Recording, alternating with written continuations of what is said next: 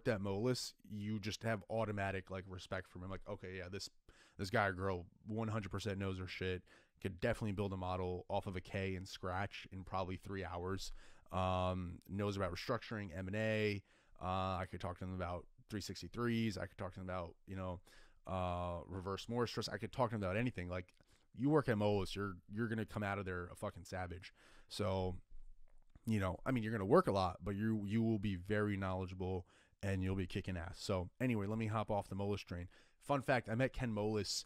I was on a date, and it was a corner of 27th and 10th because I lived on 28th and 10th, right next to Marquee, and we just got off the High Line because the High Line entrance is on 26th and 10th. It's like it's next to the World School, and like in between that, like there's Marquee. Sorry, well, if you're facing Marquee would be here, and the World School is here, and the entrance to the High Line's there.